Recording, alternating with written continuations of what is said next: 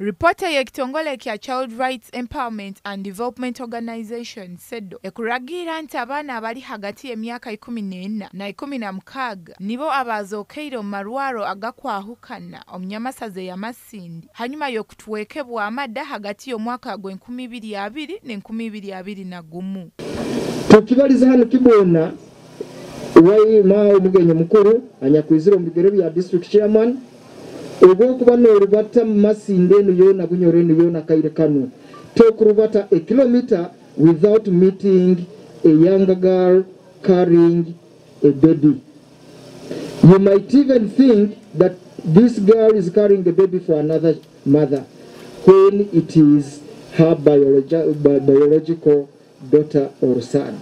It is quite embarrassing, it is quite disappointing, and that's why we have this day to celebrate it and remind ourselves, and especially the duty bearers, that we need to uphold the rights of these young girls and protect them.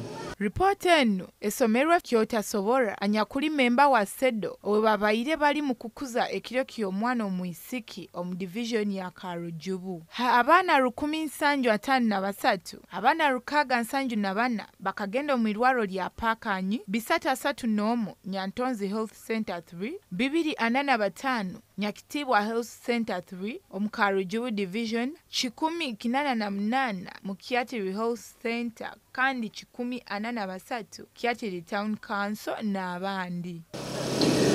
According to the records in these health facilities, 1,753 girls between June 2020 and June 2021 have visited these health facilities for their antenatal services.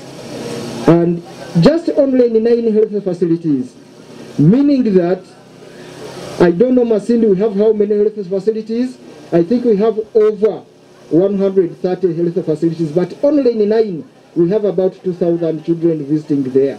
And the biggest number of these child mothers, of these young girls who are pregnant, don't visit any of these health facilities.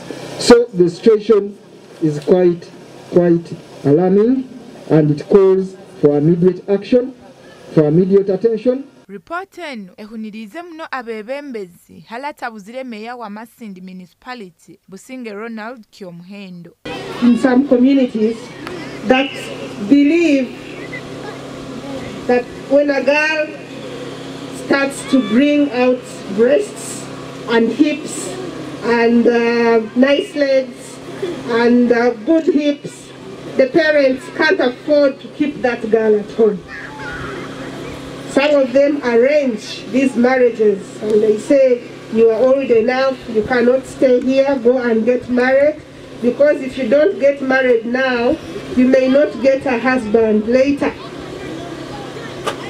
Maybe they think by doing that they're doing good for their daughter, booking them and marrying them off early, and that is why we must invest in sensitization of parents.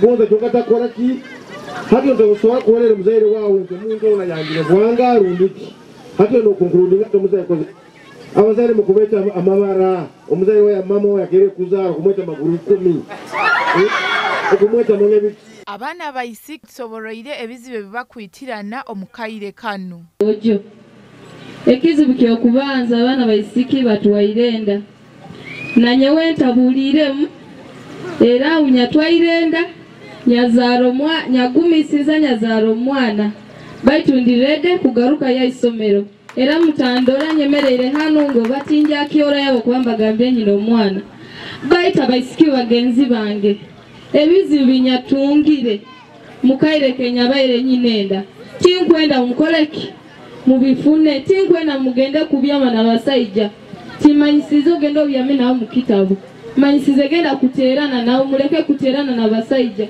Omukoro gw'okujaguza ekiro kino guteekanizibwe aba CEDO nibakoraganira hamwe n'ekitongole kya Girls Not Bride nekigenderwe